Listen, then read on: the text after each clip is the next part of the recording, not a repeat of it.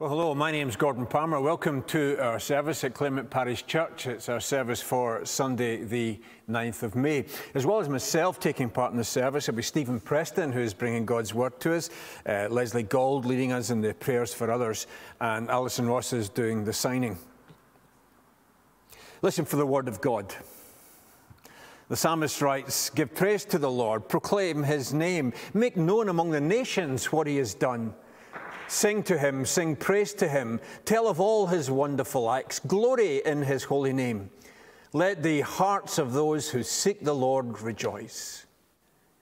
Indeed, let us rejoice, let us give praise and adoration to such a God. Our hymn, "Praise to the Lord, the Almighty, the King of creation."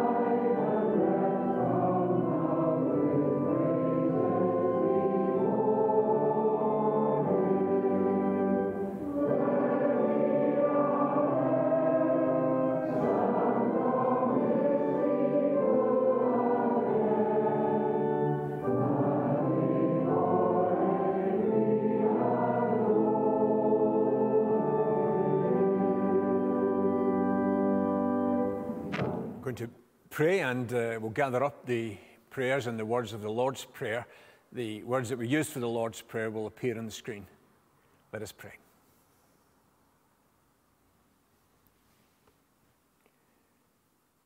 Lord, we come to bring you praise, you the Almighty, you the Lord, the King of creation,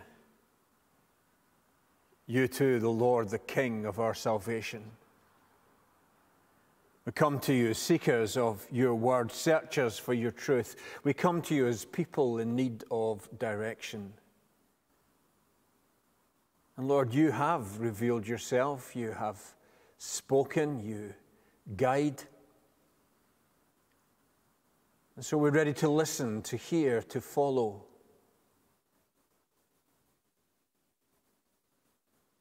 And we thank you that we can be safe in the knowledge of who you are.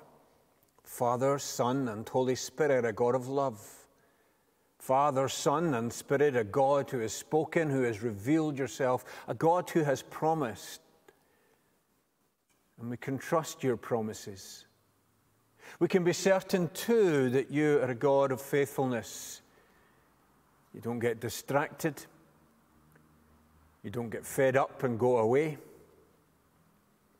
But you have committed yourself to being with us, with your people. You've committed yourself to fulfilling your purposes, to bringing us to the new heavens and the new earth. And Lord, we admit before you that in many times we've got it wrong. Many times we have failed to understand the way that you've called us to live. Many times we have left the scriptures unopened or unheeded. And we even have to admit that there have been times when we have tried to twist and turn to find ways of dodging your call, ignoring its challenge. Lord God, we praise you that with you there is forgiveness and a new beginning. We put our trust in your grace and love and compassion.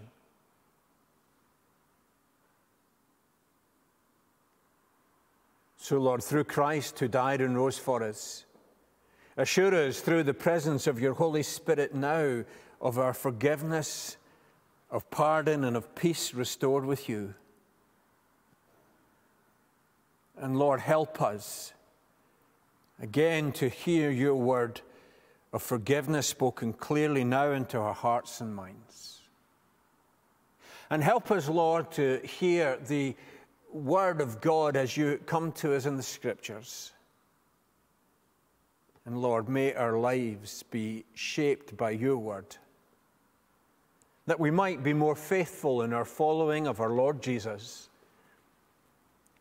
in whose name we pray, and in whose words we gather up our prayers. Our Father in heaven, hallowed be your name. Your kingdom come, your will be done on earth as it is in heaven. Give us today our daily bread. Forgive us our sins as we forgive those who sin against us. Save us from time of trial and deliver us from evil. For the kingdom, the power, and the glory are yours, now and forever.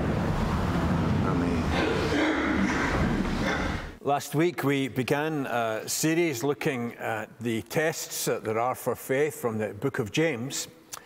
And this morning we continue in that. We're going to read from chapter 1, verses 19 to 27.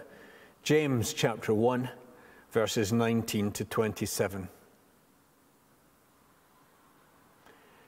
My dear brothers and sisters, take note of this. Everyone should be quick to listen, slow to speak, and slow to become angry. Because human anger does not produce the righteousness that God desires. Therefore, get rid of all moral filth and the evil that is so prevalent, and humbly accept the word planted in you, which can save you. Do not merely listen to the word and so deceive yourselves. Do what it says. Anyone who listens to the word but does not do what it says is like someone who looks at his face in a mirror and after looking at himself goes away and immediately forgets what he looks like. But whoever looks intently into the perfect law that gives freedom and continues in it, not forgetting what they have heard but doing it, they will be blessed in what they do. Those who consider themselves religious and yet do not keep a tight rein on their tongues deceive themselves, and their religion is worthless. Religion that our Father accepts as pure and faultless is this: to look after orphans and widows in their distress, and to keep oneself from being polluted by the world. Amen. Today we come to our second study in our focus group series, Faith Tested and Tried. We're studying the book of James in this series, and today we're looking at James 1, 19 to 27, and in particular how we respond to Scripture. I wonder what your instinctive reaction is when you hear this week's study topic, Faith Tested, our response to Scripture. This will be a bundle of laughs. I give you my promise, it won't be. I've had more than enough testing in the past year, thanks very much, so give me a break, leave me alone. My biblical knowledge is pretty good, so I'm reasonably relaxed that my faith is in pretty good shape, although a wee bit of tidying up on the edges wouldn't go amiss. Where do I start? My life's a car crash. My faith's pitiful. I'm really struggling. I'm failing with flying colours. In the very first chapter of the Bible, chapter 1 of Genesis, we read, God said, "Let us make humankind in our image, in our likeness." So God created humankind in his own image. In the image of God, he created them. Male and female, he created them. God blessed them and said to them, "Be fruitful and increase in number. Fill the earth and subdue it." God saw all that he had made, and it was very good.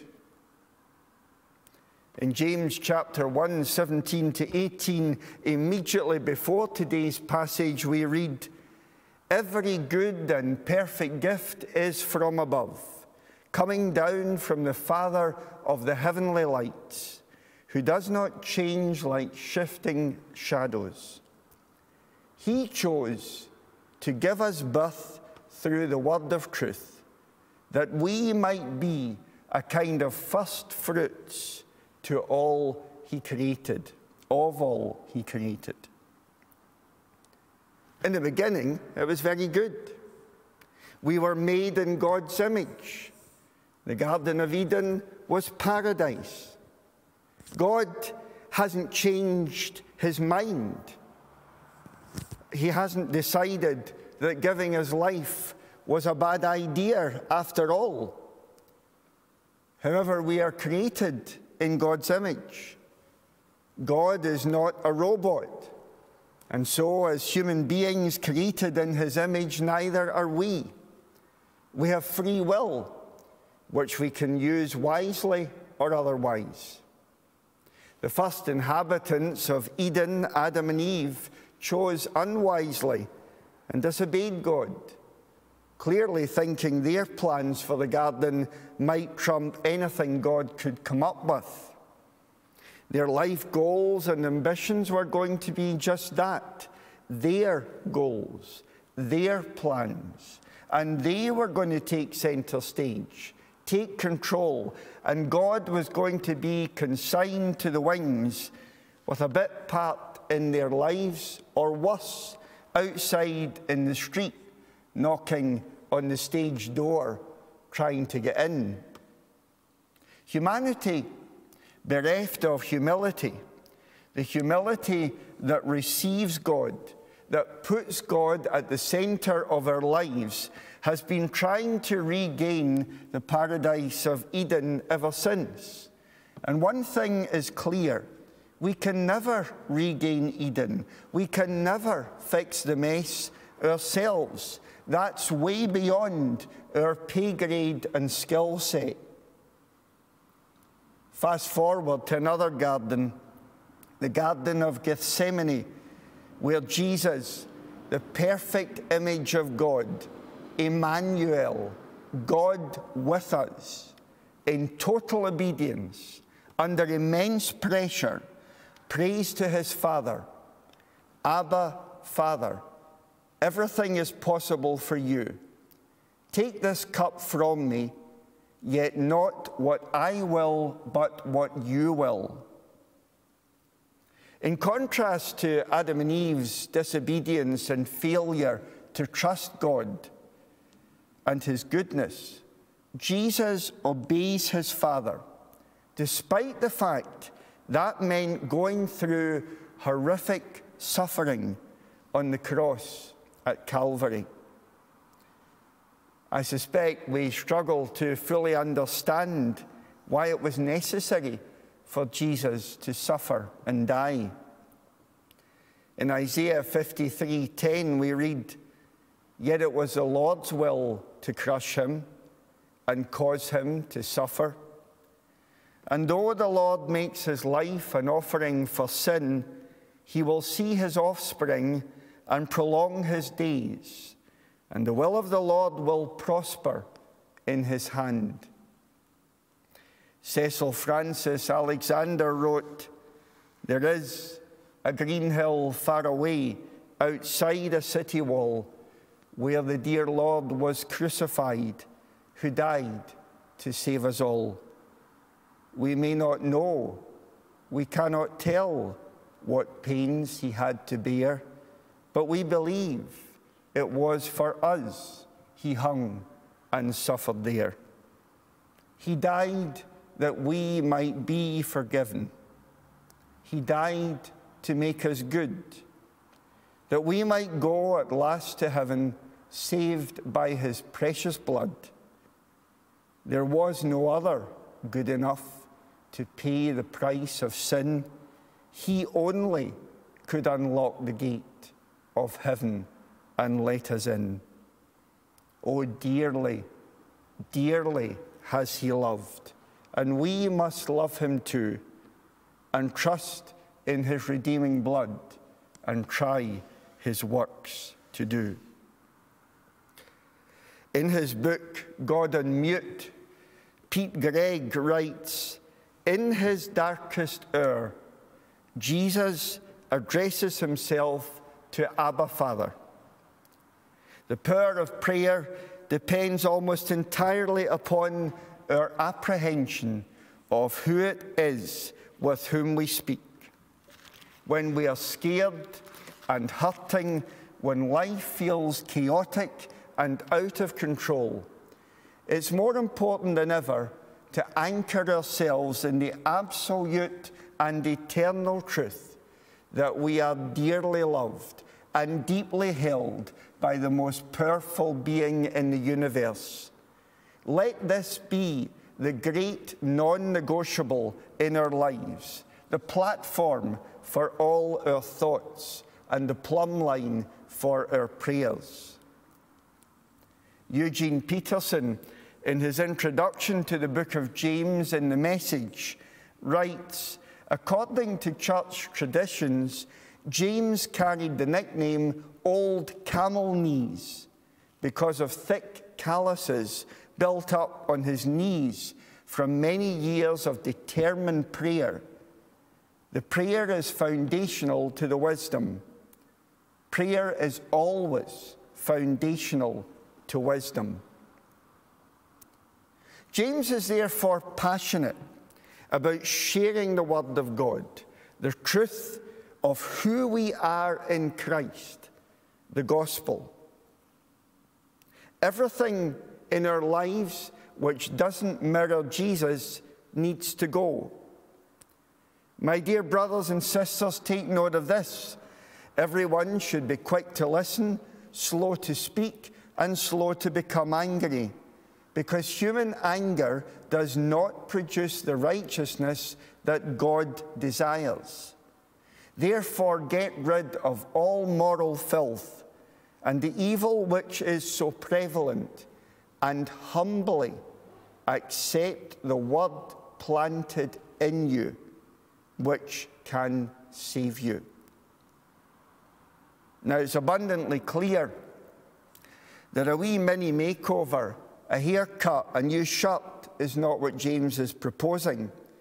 Nor does he suggest that we can mirror God's righteousness by iron self-discipline combined with a Colgate fixed smile for marketing purposes. We can only grow in Christ, grow more like him, when we have the humility to recognize our need of him and accept him in our lives. In Isaiah 55:10-11, we read, "As the rain and the snow come down from heaven and do not return to it without watering the earth and making it bud and flourish, so that it yields seed for the sower and bread for the eater, so is my word that goes out from my mouth. It will not return to me empty, but will accomplish what I desire and achieve the purpose for which I sent it.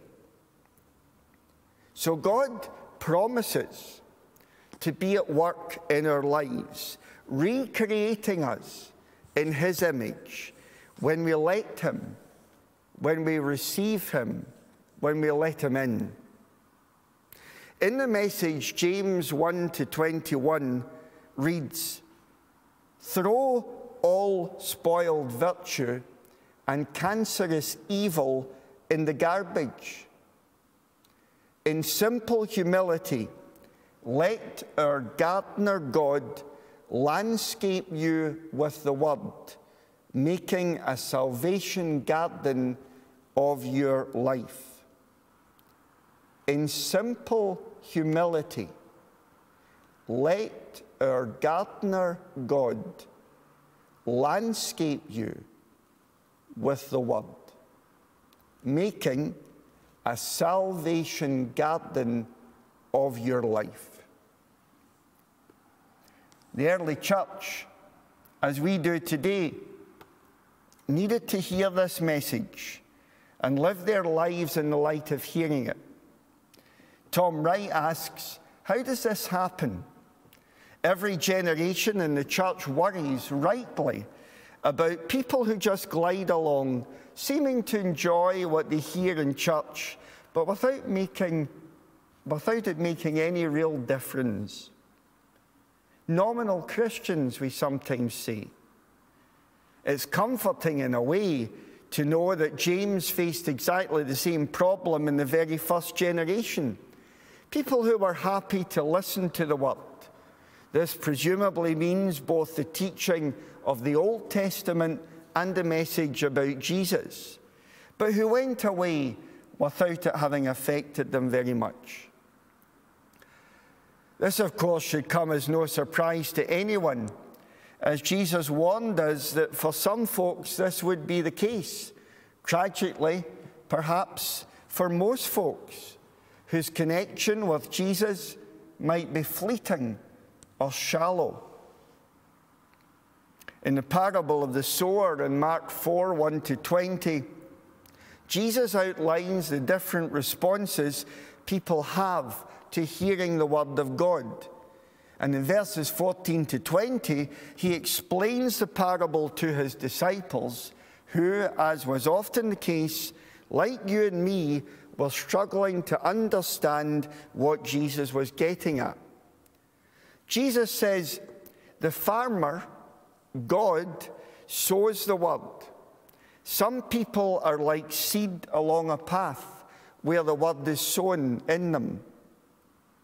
As soon as they hear it, Satan comes and takes away the word that was sown in them.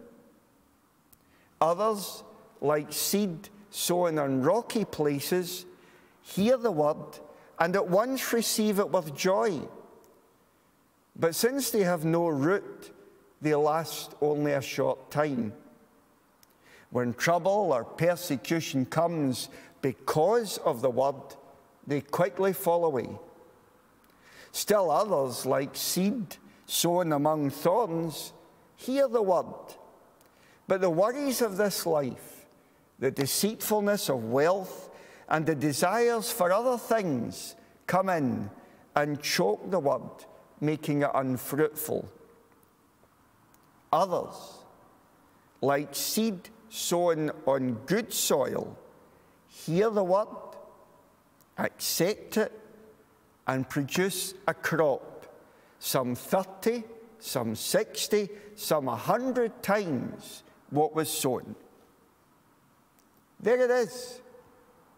Some people hear the word, accept or receive or believe the word, take God at his word, and then produce a crop. They act on what they've heard. They do something about it. You will not hear from these folks, "That was a nice sermon. Now off to lunch." Their lives are changed and changing. Their lives count for something. Their lives become productive. Their lives have a newfound purpose and meaning and point and worth, even although all difficulties and difficult circumstances will not miraculously disappear. Indeed, at times the opposite will be the case. Nevertheless, having tasted and seen that the Lord is good, so they become more and more focused on sharing God's goodness with everyone else. And any notion of being a nominal Christian goes out the window as they partner God the gardener as he builds his kingdom here on earth as it is in heaven. James says, "Do not merely listen to the word and so deceive yourselves. Do what it says.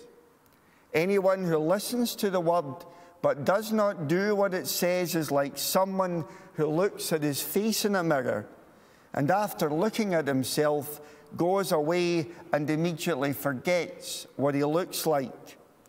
But whoever looks intently into the perfect law that gives freedom and continues in it, not forgetting what they have heard, but doing it, they will be blessed in what they do." Now, in James' day, mirrors were pretty thin on the ground and were basically highly polished metal. So a quick glance at that type of mirror isn't going to reflect a particularly clear or memorable image of how you really look. A lot of us during lockdown would have been delighted to have one of those mirrors. Similarly, with some of our responses to Scripture. If your Bible reading plan is little more than the odd glance now and again, you're not likely to remember much. Indeed, there's not much to remember with the soundbite Scripture reading plan. No surprise then if that approach doesn't impact your life much.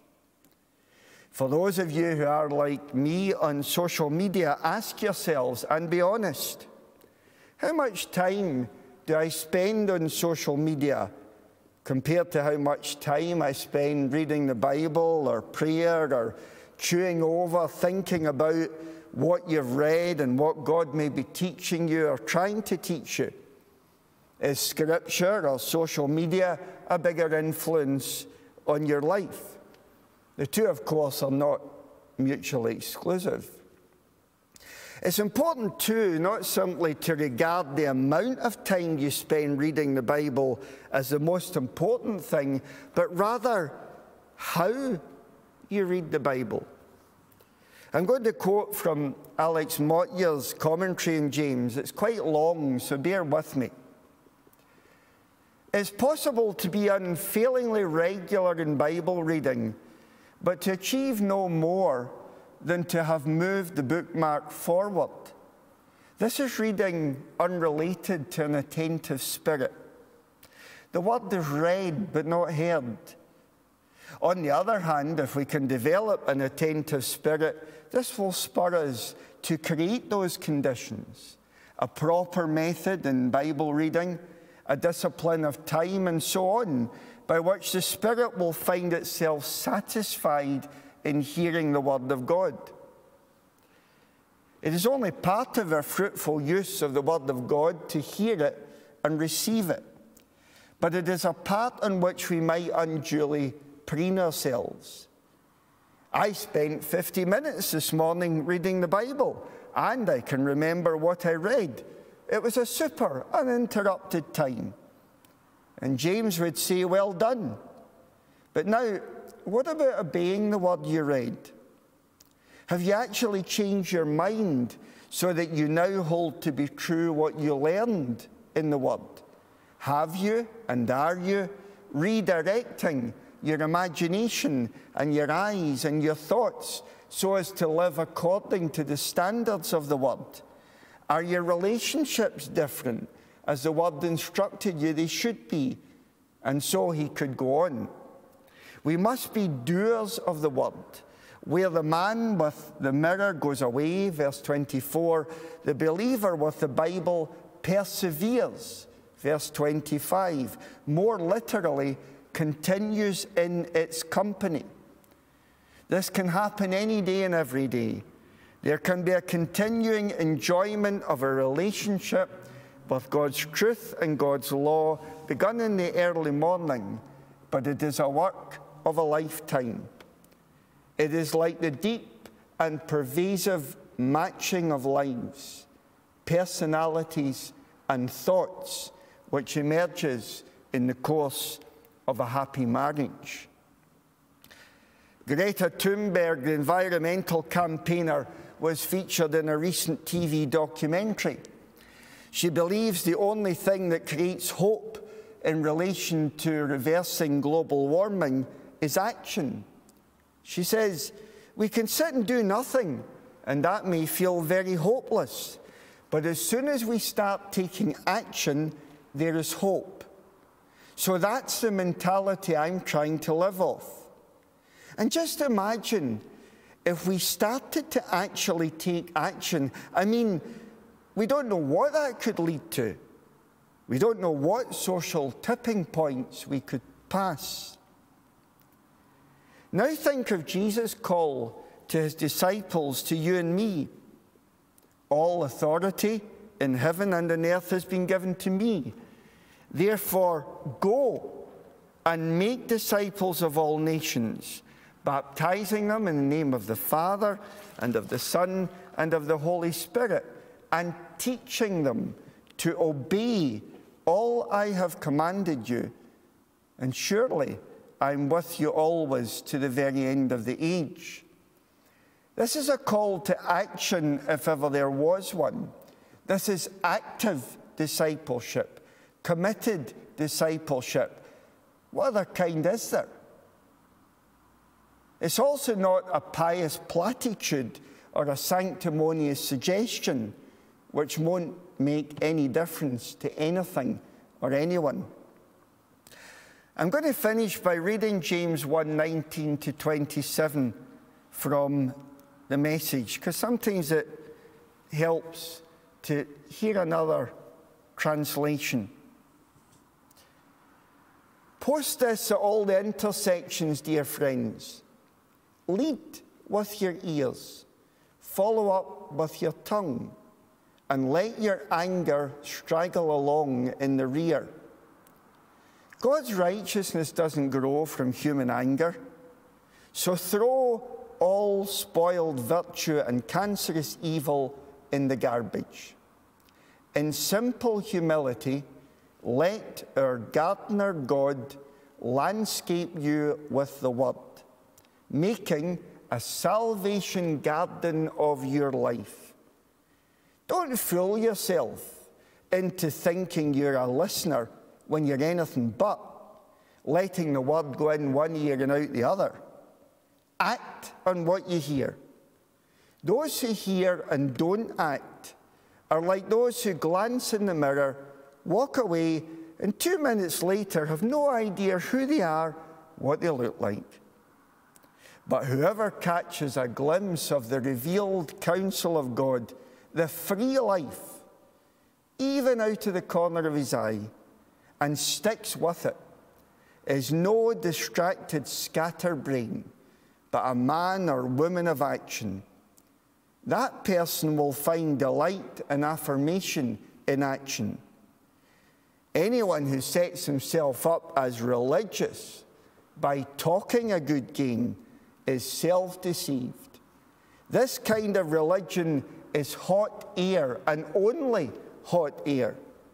Real religion, the kind that passes muster before God the Father, is this: reach out to the homeless and the loveless in their plight, and guard against corruption from the godless world.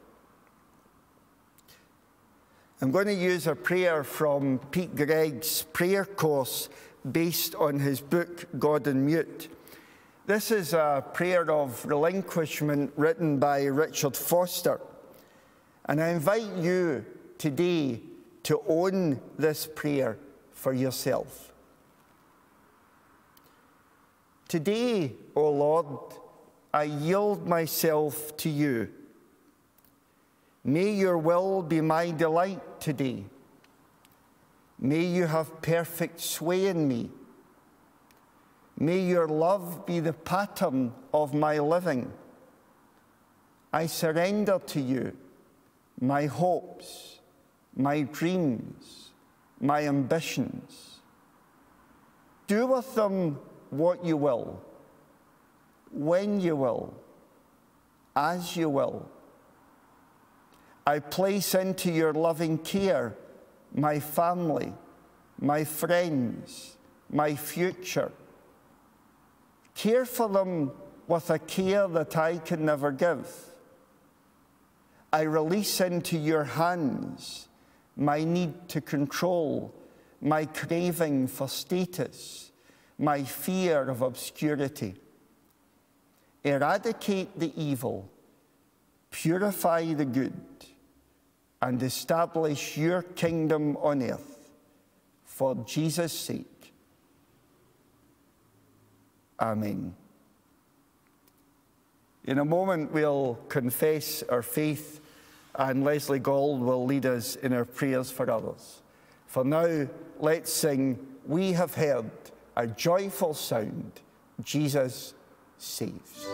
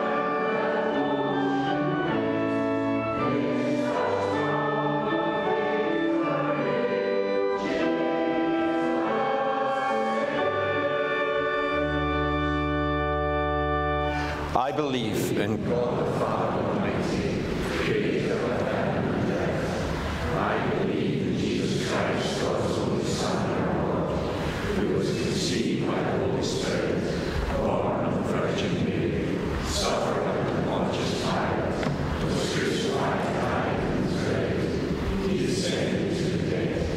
On the third day he rose again. He ascended into heaven. He is seated at the right hand of the Father, and he will come again to judge the living and the dead. I believe in the Holy Spirit, the Holy Catholic Church, the communion of saints, the forgiveness of sins, the resurrection of the Let us pray. Heavenly Father, we come before you aware of your love and goodness, turning our weakness to courage and unbelief to faith. For this we praise you. We know the resurrection power of your love in our lives, but can't help ourselves living in confusion, suspicion and disbelief. Forgive us when our faith is short of understanding, though the truth is there to see. While we live through a global pandemic, help us to do what we can for all who suffer in many different ways.